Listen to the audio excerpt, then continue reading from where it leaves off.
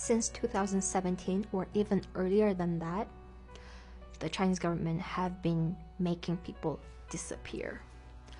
People could be taken on the street or their home and sent to a so-called concentration camp. All of those disappearing people are Uyghurs. They're all Muslims.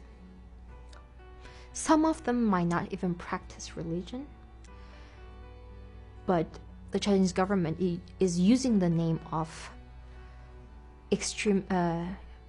cleansing of extremism.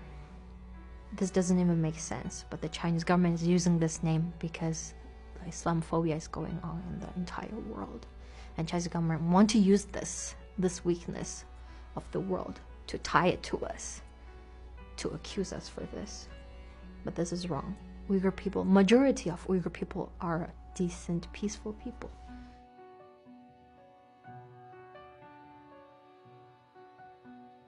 It captured lots of attention because it was one of the very few websites that had different languages, including Tibetan, English, Chinese, and Uyghur. He wanted to create a bridge among everyone, not only between Han Chinese and Uyghur people, but all ethnic minorities, and also to the outside world.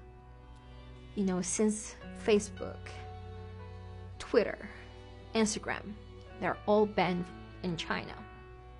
So people needed a stage to express their ideas and know what was going on in the world, and that website was one of the stage, the platform. And because of the website and other advocacy work my dad did, my father was taken so many times. My entire family was under house arrest many times, including me.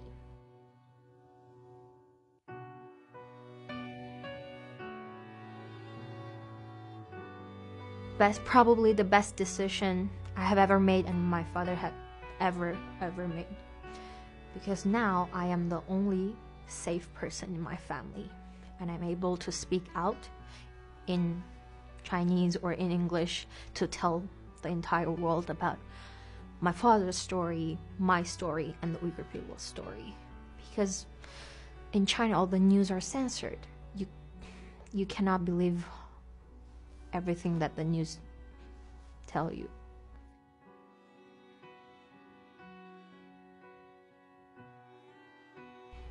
My dad, he never harmed anyone.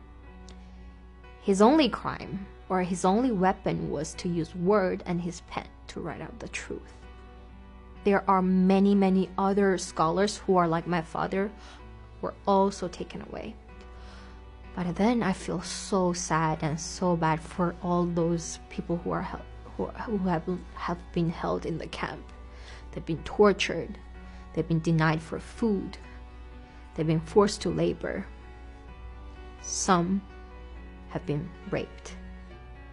Some, their organs have been taken.